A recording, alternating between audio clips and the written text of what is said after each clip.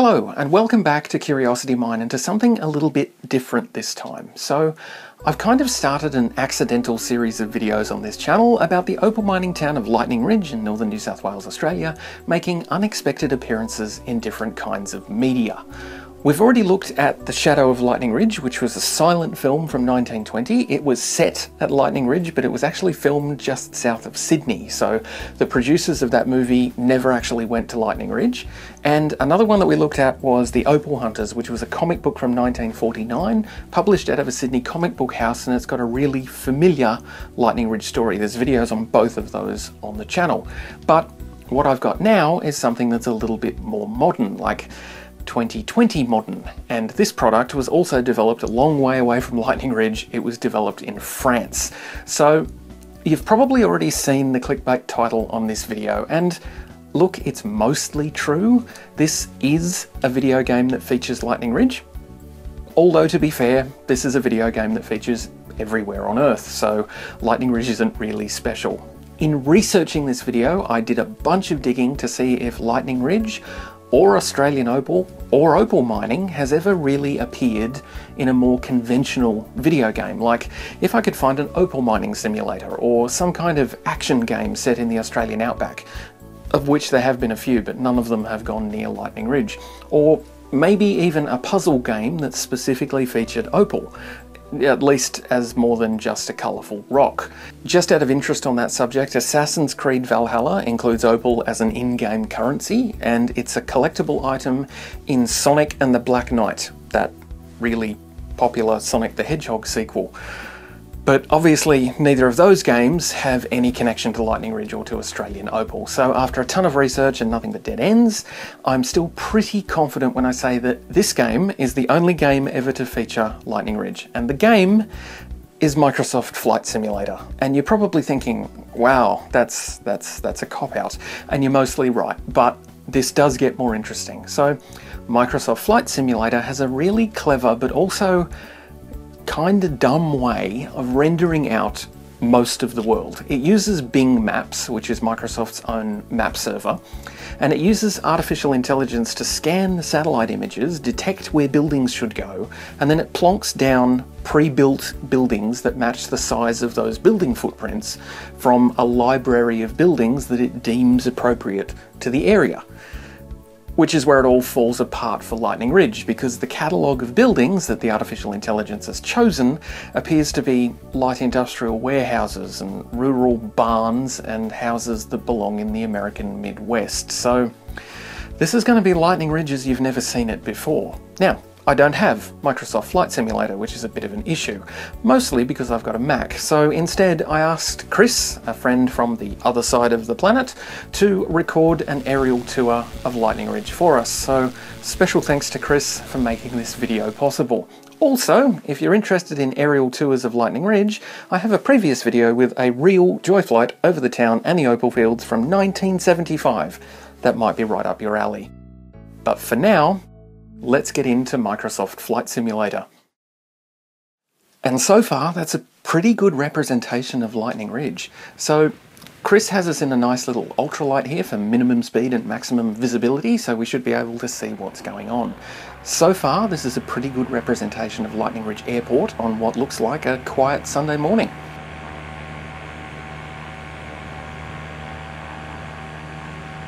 Looks like there's a fire truck ready to go at the terminal. A couple of planes parked on the apron. The hangar buildings look accurate enough.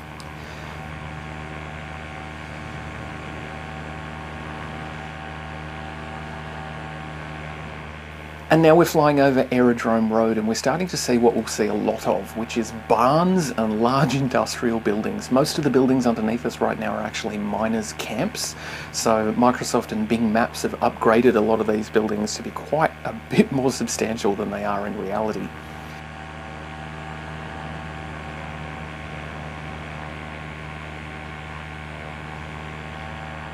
We're just approaching the bend in Aerodrome Road here, Lawn Road on the right heading out of town, the old entrance to town. And on the corner up there should be a two-storey camp, John Hudson's famous two-storey camp, but Flight Simulator only gives us a single-storey house with a chimney. So again, we've got a lot of barns and Midwest bungalows hanging around in the bushes here. Remember, all of this is just designed to look good from a distance, so we're really analysing this from much closer and with much more scrutiny than it was ever really designed for.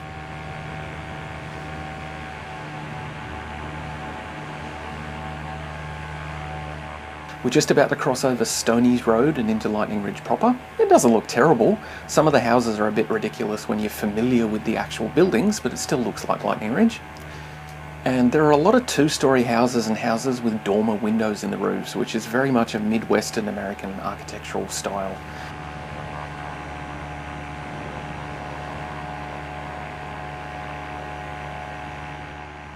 There's Rainbow Street down there. Hang on, did that car just bounce? Yeah, it did. It did bounce. So we're heading towards Kahn's Supermarket, the big building on the left, and the old Warford house is just in front of it. It's not a bad representation of the house there.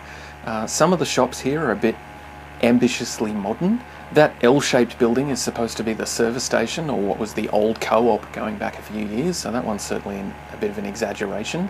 Just as we head towards the centre of town here, I'm going to slow things down a bit just to point out these white blobs on the road. Those are actually angle parked cars on the satellite picture, but obviously the artificial intelligence has no idea what they're supposed to be, so they just kind of appear like burial plots for cars in the street. This is where we bury our cars.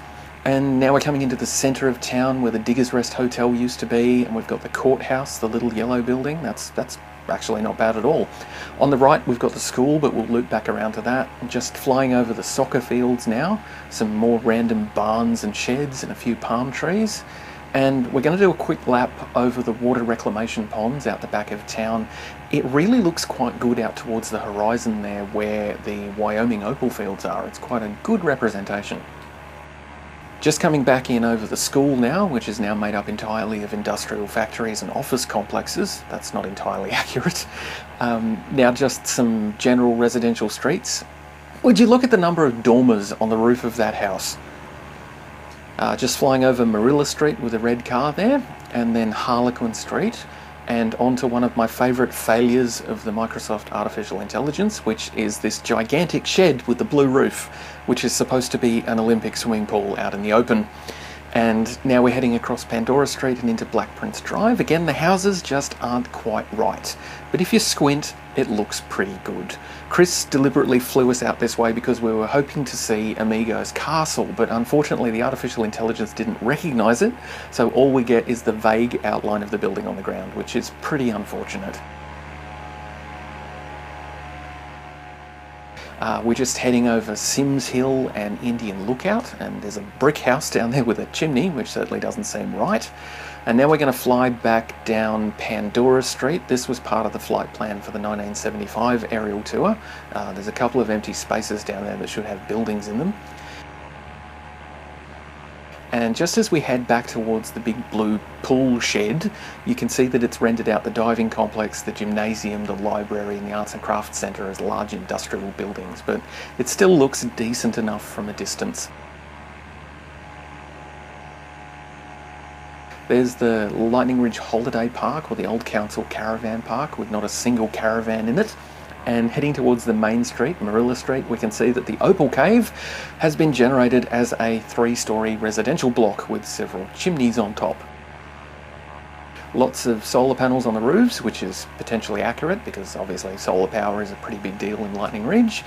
There's the school again with its military and industrial buildings. Here we're looking at the netball courts just behind the bowling club and the pharmacy, which looks pretty good. The service station at the end of town is rendered out as a barn, which is pretty normal for this version of Lightning Ridge because apparently it's just barns all the way down in Lightning Ridge. The Lightning Ridge Outback Resort looks kind of like a hodgepodge of random buildings. We've got Jack Murray Corner just down there. And then the industrial estate, which actually looks pretty good. That large building used to be Pip's place back in the 90s, but I'm pretty sure it's a lot straighter on the block in real life. Mining and Steel is the little house on the left there, and the rest of the industrial estate looks okay. The roofs are a little too pitched for Lightning Ridge. We don't have as many angular roofs. Our roofs are a lot flatter. Oh look, there's a semi-trailer coming down Halley's Comet Street there.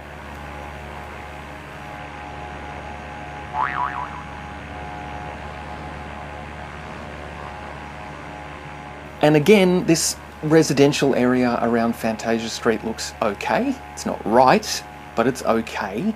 It looks like the building and texture pack that's been selected would have been more at home in maybe rural Colorado than rural New South Wales, so I can't be too harsh on the program for working with what it's got. It looks okay from a distance. If you were flying over Lightning Ridge at 10,000 feet rather than 700 feet, then I'm sure it would look fantastic. Just for interest, here's Lightning Ridge as seen from 5,000 feet in Microsoft Flight Simulator, which is kind of the altitude the game is really designed to emulate. And it looks pretty decent from up here, but let's get back down to almost ground level where things are a bit more interesting. And now we're flying over the other end of Black Prince Drive and Cardinal Road, and we're going to head back around and make our way back to the Lightning Ridge International Airport. The amount of traffic seems about right for Lightning Ridge for a quiet Sunday morning.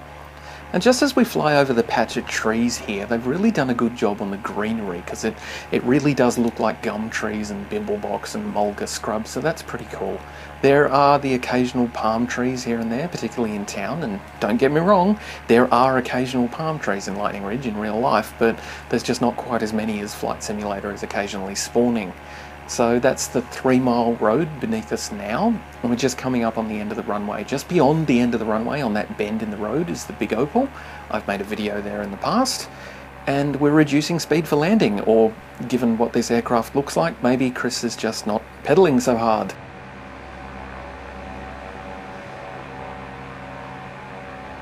Fasten your seatbelts, ensure your tray tables are in the fully upright and locked position, lawnmower engine disengaged.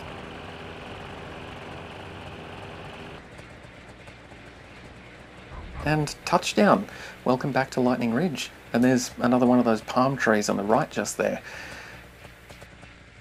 Thank you very much, Chris, for the virtual joy flight over Lightning Ridge. So that is Lightning Ridge as represented by the artificial intelligence algorithm at Microsoft and Bing Maps. It's surprisingly decent, except when it isn't. One more thing before we wrap this one up. Microsoft Flight Simulator is designed to be a flight simulator, so a reasonably accurate physical simulation of what it's like to fly various aircraft at various real-world locations using real-world physics and supposedly a lot of really accurate measurements. So, out of curiosity, Chris wanted to try an experiment. Historically, the largest plane that I'm aware of having landed and departed from Lightning Ridge Aerodrome is a Lockheed C-130 Hercules, which delivered supplies to the town during the flood event in 2011 that isolated the town for a few weeks, and special thanks to the people on the Lost Lightning Ridge Facebook group for confirming that for me. The C-130 Hercules needs about 1 kilometre of runway to land and about 1.4 kilometres of runway to take off in optimal conditions. The Lightning Ridge Aerodrome runway is 1.406 kilometres long, so the Hercules was cutting it pretty fine. Microsoft Flight Simulator doesn't let you fly a Hercules. It's a civilian flight simulator. However, it does let you fly a Boeing 747, so that's exactly what Chris did. Just as we watch this, the Hercules needed 1.4 kilometres to take off. The Lightning Ridge runway is 1.406 kilometres. And a Boeing 747 in the best conditions requires a conservative 2.1 kilometres of runway to take off. So this is pretty treacherous.